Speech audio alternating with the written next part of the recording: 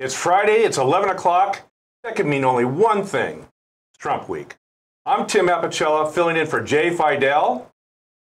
And I'm Cynthia Sinclair. We're here to bring you the latest news from Trump. Trump week, because it has been loaded. It has been completely loaded. Yes, it has. And as every week, it's drinking out of the fire hydrant of news. Yes. So, and how much can we take? I don't know, not much more, I think. Apparently we keep showing up here every week, so apparently the answer is more. Maybe we call it more Trump week. More Trump week, okay, yes. So the title of this show is Hissy Fit of POTUS. And by gosh, did we have one. Oh, boy. So before we start, I'd like to read something that the President of the United States has done, along with every politician. They do it. Every person in the military does it. Every elected official, every senior official, they will cite the oath of office. And I'd like to read it because I'd like to put this oath of office in context to where we've been in the last couple of days. Good idea. I like that. So the President of the United States, being sworn in as President of the United States, said, "I do solemnly swear that I will faithfully execute the office of President of the United States and will, to the best of my ability, preserve, protect, defend the Constitution of the United States." So the emphasis is on faithfully execute the office of President of the United States and preserve, protect, and defend the Constitution. Those are the two key points from the oath of office. Wow. What we saw this week, I think, is a dereliction of that oath. And specifically, when we had this basically this tantrum or a hissy fit that Donald Trump had with Nancy Pelosi. And remember, this whole thing started because they met to talk about the infrastructure. Right. Funding. Something that he had agreed to a few weeks back. Right. They asked for $1 trillion. He said, well, how about $2 trillion? And I'll show up with all my stuff and let's plan this meeting. And then Nancy Pelosi had said something about him being involved in a cover-up just before. Well, and that, it has been, it has been reported that maybe she was baiting him. It is possible. I think she was just telling the truth about what's happening because he is involved in a cover-up. Well, and that, for Donald Trump is fighting words. Right. And so when it came time to have this meeting, what I call stagecraft, was all put in place. The curtains were drawn. The press was outside the window. Right. He had a kind of a script that he was going to follow, and by gosh, he did. And what was that script? Basically, he says, "I'm not going to do anything until the Democrats drop the investigation." Right. That's very serious because what he's saying is, "I'm not going to sit and sign any bills. I'm not going to perform my job as president.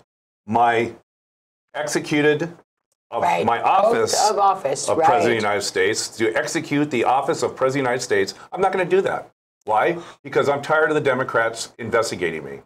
Well, I don't think the oath of office said, comma, as a qualifier, comma, because you're tired of being investigated. Unless, there's no unless in there. I don't think I read that just now in the intro, and I don't think it's there. No, it's not there. This is a very serious thing again. Once again, it's very serious. Right. We know that by, instructing people to deny the subpoenas been issued, whether it be for documents or individuals, and telling them and refusing those subpoenas, there's an immediate conflict with the congressional powers that have been bestowed upon the House of Representatives to do these things. Right. Absolutely. When it comes to the IRS tax returns, the subpoena for that's been blocked. The language is very clear on that. Shall, give these documents over. Mnuchin's going to be in big trouble because of what he's doing. It's not really even his place to say no. He's not even the one that really has the power to do that, except that Trump has sort of empowered him to do it. Right. But there was two court cases, where the judge said no. Sorry, the one where they were going after his financials, and so he put a block in there against them being able to do that, and And they said, no, that you do not have enough. They actually ridiculed the... Yes. They ridiculed him, saying, "Are you kidding me?" Yes. The judge is like, "This is frivolous and trivial, and don't waste the court's time anymore. Just, do what you're supposed to do." Yeah. Is basically what the judge said. And we'll talk a little bit about that. I just think that we have this. I mean, it's The Apprentice all over again. It's reality TV being played out before the American public. And it involves our sense of government. Right. And Schumer came out and said, point blank, the presidency is not a reality show. Very specifically called it for what it was. But that's how it's being played. It is how it's being played. So what you had was Nancy Pelosi's, basically saying, "I'm concerned. I pray for the president, his aides, his staff, his family for an intervention." Please, and he needs okay, I've got to put myself in devil's advocate on this situation as well. That was pretty inflammatory. Very inflammatory. But here's the response. I'm walking away from this negotiation. I'm not going to do anything until the investigations are halted. Right. That's extreme. But also then, of course, now his response about Crazy Nancy. Crazy Nancy. Now she's got a nickname now. It took her a while, but now she's got a nickname. Crazy Nancy. She's lost it. She's not the same Nancy that I knew before. She's crazy now, right? And I think the one that really, though, we all know we get a nickname from Donald Trump. I mean, that's what you get from a third grader. But we know that's what Donald Trump loves to do, is assign nicknames, and that's what he's done with Nancy Pelosi. Crazy Nancy. Now, what upset me was to see these mocked videos that have been tweeted by the President of the United States, that have been edited, basically disparaging her words and image by slowing it down to make it appear that she is either inebriated or, there's something wrong with her. And so they slowed that down, so she's slurring her words. And then editing out the parts where she's just frantically waving her hands or arm gestures.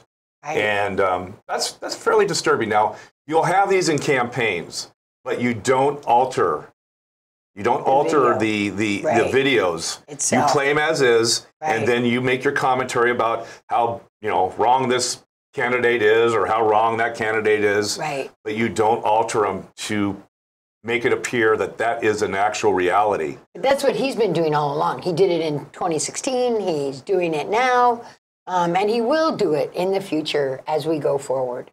And for him to come out into the Rose Garden completely prepared to give this little speech, he even had flyers to hand out, for goodness sake. How does that happen with a spontaneous reaction? Yes, exactly. When he's supposed to be inside in an infrastructure meeting, he's actually outside in a pre-planned, obviously orchestrated little talk that he's going to give, claiming how he wasn't out of control. And then the next day, when he's in front of the farmers, and instead of talking about what's going on for the farmers, he's getting some of his, as Huckabee Sanders was there, and Kellyanne Conway, Larry Kudlow.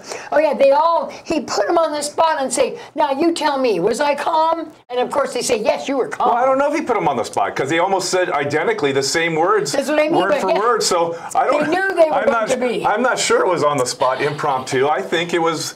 Again, stagecraft. And I agree. It reminded me of very early on in his presidency, where they're all gathered around the table and they're all required to say how thankful they are to be working for the President of the United States. And it reminded me of something you would see with Kim Jong-un in North Korea. Exactly. Expecting to have accolades, or else you get lined up against the wall. And that's kind of the way we're headed, which is just absolutely terrifying. It's just silly. I mean, it's... Well, I used to think silly, and I used to think ridiculous, and I used to just go, "This is outrageous," and kind of laugh about it. But, the closer we get to war with Iran, that is another scripted type of a theatrical move that he has put in place himself by all the different steps he's taken to poke at them, to make them, be inflammatory. So it scares me. I'm terrified we're going to go to war. Well, okay. Let me ask you this question. Pertaining to the walkaway. I call it the tantrum walkaway. The tantrum walkaway. The hissy fit walkaway, however you want to call it. You think he's serious about not entertaining legislation until the Democrats drop the investigation? Absolutely, I think you think that's serious? I do think he is that. I think he's even said at one point that he will shut down the government until it's done. Okay, well, he's already done that. Right? As we know, so we months know he'll ago. do it again. So we know he did that. He followed it up. He followed up on his words. Right. So if you're a Republican in the Senate or the House, and you just heard, you know, the commander-in-chief, your president of your party, basically saying, I'm going to gridlock everything until this happens. I'm going to hold my breath, as a child would, just like he did about the government shutdown, because I didn't get my $5.7 billion for the wall. I'll hold my breath until everyone stops everything. What do you say as a senator, a Republican senator? Well, if you're Mitch McConnell, you've already been doing that anyway. Because how many bills that have been passed, overwhelmingly passed, in the House, and they get to the Senate and he won't do anything with them? He's already said, I'm not going to do anything. I'm not going to pass any bills. So why I'm not going to even bring them to the floor. Why don't the Democrats make more hay out of that? Why don't I don't know. Why don't they put a spotlight on the fact that, you know, if we have nothing to pass, we might as well go with impeachment. Yeah, might as well. We've got nothing better to do. Do it. I don't understand why they're not. I'm very frustrated with the fact that they are dragging their feet. We'll talk about that one too. We have so much to talk about. But there's so much in it. I know, and each thing is kind of connected to the next. And so, what was your reaction regarding the video? Well, when you first saw it, I mean. The one that the doctored one, you mean? Yes, of Nancy Pelosi. The first ones that I saw they were next to each other. The news channel had put the doctored one and the real one right next to each other. That's the one I saw. So you could really see how much it had been doctored. And then it was just outrageous. Absolutely outraged. So given the what we used to say, the new normal, I like to say the new deplorable normal. Deplorable normal. Yeah, the new deplorable normal, right? Does this even register on the scale of something that people should get shocked about and upset about? Well, I'm not talking about journalists. I'm not talking about any news agencies. I'm talking about just good old-fashioned folks in the Midwest, the East Coast, the West Coast. You would think that they would, but I'm afraid that they won't, because Trump can walk down Fifth Street and shoot somebody, remember? And they won't change their mind about him. And so that's the part that's scary. And it's Nancy Pelosi, so she's not well loved by many. By the Republicans, so, yes, I agree. Right now, I'm not so happy with Nancy either because of the way she's dragging her feet. There's a majority now of people in the House, Democrats in the House, that want her to move forward, at least with an impeachment inquiry. You know, start the inquiry, even if you're not going to start official impeachment process, at least start the inquiry. Can't you say that the investigations and the request of subpoenas is a really part of that inquiry? Yeah, but it's not official. So unless it's official, it's not going to be on his record as any kind of impeachment. And he needs to have that on his record, or we have basically said it's okay to do what you did. It's okay to work with the Russians to get yourself elected. It's okay. We don't mind taking money from the Russians and the Saudis. It's okay to do that.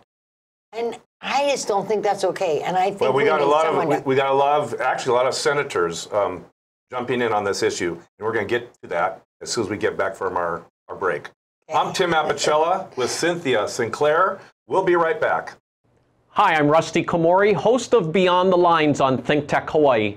My show is based on my book, also titled Beyond the Lines, and it's about creating a superior culture of excellence, leadership, and finding greatness. I interview guests who are successful in business, sports, and life, which is sure to inspire you in finding your greatness. Join me every Monday as we go Beyond the Lines at 11 a.m. Aloha. Got it. Hi, this is Tim Apicella. Welcome back. I'm here with Cynthia Sinclair, and we're talking Trump Week. The title of the show is Hissy Fit for POTUS. Before the break, what we did, we talked about, the impeachment discussion. But before we get to that, I just want to finish up on the comment again from Donald Trump about the stable genius comment. I'm a stable genius. I'm not crazy. I'm a stable genius. I couldn't believe he said it. When I heard it come out of his mouth, I just laughed. But he said it before, even before he became president. I got a good brain. I have a brain. But, isn't that... A big brain. Is this abnormal? It is. I mean, but at this point, we're now almost 900 days into the presidency. It's insane. I mean, at what point do people go, the 25th Amendment, maybe this is an issue we should go back and explore? I don't know. It's just, it's kind of scary. And, maybe that's what Nancy Pelosi was trying to allude to. That is what she was alluding to, I believe. And so, of course, he doubles down and went on the attack to respond to that. But what she said after he said the stable genius comment is, and I quote, "When the extremely stable genius starts acting more presidential, I'll be happy to work with him on infrastructure, trade, and other issues." I love that. I loved it when she said that. That was so great. I don't know, though. I'm a little concerned about what Nancy's doing. I think she's dragging her feet, and I think she's looking at this from a political point of view. And I'm sorry, but when that's your job, is to keep America safe from presidents like this guy, you don't get to be political anymore. Yeah. You have to go by the Constitution. The Constitution says you got to impeach this guy. Well, it doesn't say you have to. It says thou mayest versus thou shalt. Right. And it doesn't say either of those. I just made that up. No, but when Nancy Pelosi says obstruction, it's a very clear and in plain sight. Yes. Okay, so she kind of boxed herself into a corner with these definitive statements. Right, I agree. And I think her concern is that she is being boxed into a corner of impeachment. Well, she even said that she thought she keeps going in and out of it. Yeah. He wants to be impeached, and I thought, I don't believe that. Because he doesn't want that on his record. Because if you look at all of the stuff back in the beginnings and the things that people said then and now even, that this was all about getting the Trump brand. He didn't even exactly expect to be president. He was thinking this is just a really good, free advertisement for the Trump brand. Well, and help him get his show back. Right. The Apprentice, because his ratings were way down. Right. So that's what Howard Stern has recently been saying on air. Right, exactly. I know that there's been a lot of people sort of all along that have said that's all he was really after. So impeachment does not help his brand at all. Well, let me read something from a Democrat from New Jersey, a freshman Democrat in the House of Representatives, Tom Malinowski.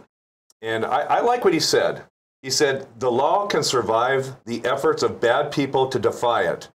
The law cannot survive the hesitation of good people to defend it." Thank you very much. Exactly. Yes, I agree with that guy. And I believe that the hesitation gives him more power. He becomes more blatant and more powerful every single day that we wait. It's not just the power. It is what is being compromised in the process of gathering that power. Right. What is the erosion of the institutions? Yes. The judges being put in place. The new deplorable new low, the new normal. I mean, so as he's gathering more and more strength and power, what is being compromised? Well, the State Department has been gutted.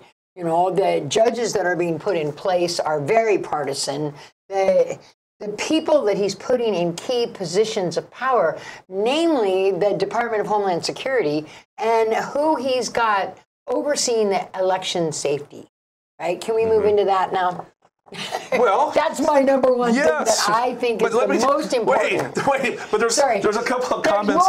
There's more. And I think I want to talk about, before we talk about the election security, I do want to talk about what the Senate's saying. Okay, because they're very, very concerned that this impeachment process will damage their chances of overtaking the Senate in 2020. Well, and Amash has come out saying that he will support impeachment. He's one Republican senator. But he's a lone voice. Yes, he is. But maybe, and we said last week, did that crack the vase? Was that a crack in the vase? No, it's not. Well, if it's a crack, it wasn't big enough. Yeah, well, it hasn't been answered, because there's been no other chorus to back to sing along with him. Exactly. But I do want to talk about what basically Dianne Feinstein, she's a senator of the Judiciary Committee. She said that the Senate Democrats in the House have to cool it on impeachment. It'll hurt to win back the Senate in 2020. And I don't want to go there. We should not go there now.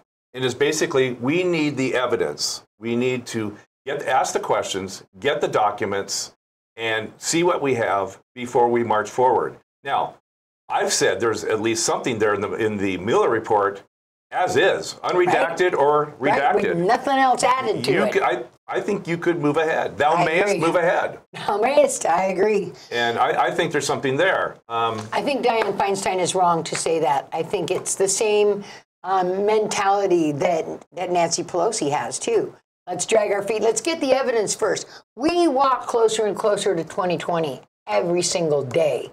Every day that we wait, we give him more power to be reelected.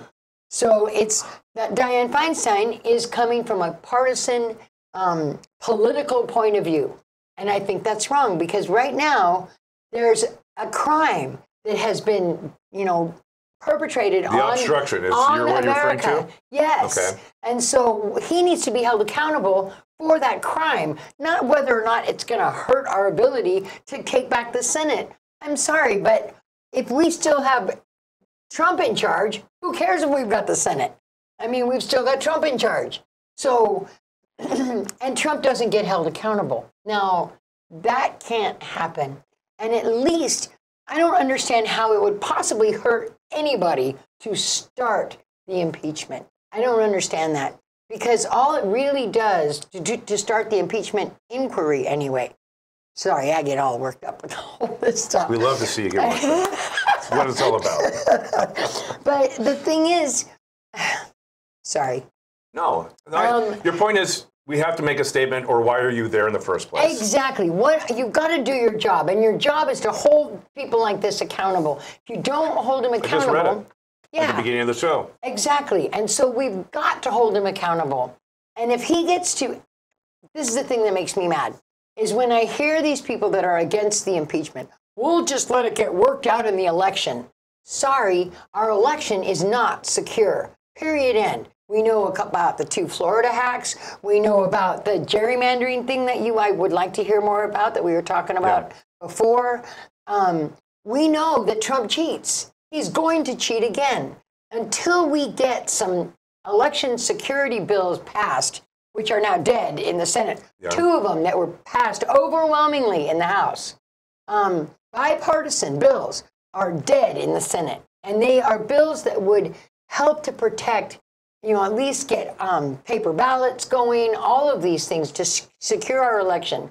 Because without a secure election, it doesn't matter if Biden's ahead. Why aren't, if you're a Democrat, why aren't you putting a spotlight on that? I don't understand. Because it seems to me that, I don't care if you're a Republican, Independent, or Democrat, a fair election's a fair election. Exactly. I don't think anyone wants to see a tilted election. Right. I just don't think. Well, that's why the 2 bills that and I came don't out even of think the even House, loyal Trump supporters would want to see that. But maybe I'm giving the benefit of the doubt here. But some I don't think of they them want to see might, that. but most of them I don't think would either. I agree. Why are the Democrats missing that opportunity? I don't understand that. Okay. That actually is the thing that scares me the most.